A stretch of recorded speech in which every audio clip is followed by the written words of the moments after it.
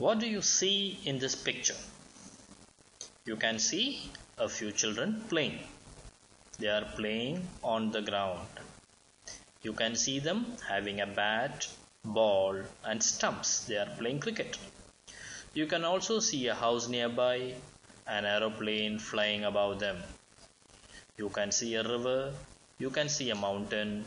You can see trees and plants. You can see cars, and you can see sun. You can see the birds and the plants and water. What does all this mean? What you can see around can be grouped as very many things. Some of them are natural. Some of them are man-made. Some of them are living. Some of them are not living.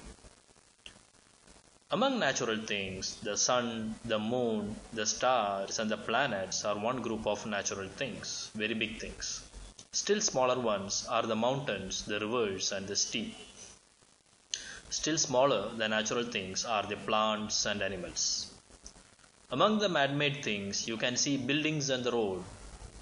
You can see tables and chairs in your classroom. You can see airplane and submarine, which are huge and which do everything like living things. You can see balloon that grows in shape when you blow.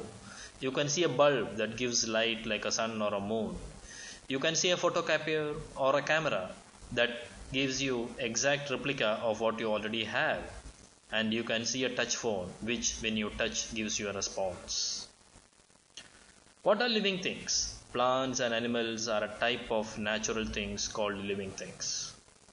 What are non-living things? The man-made things or the natural things are called non-living things.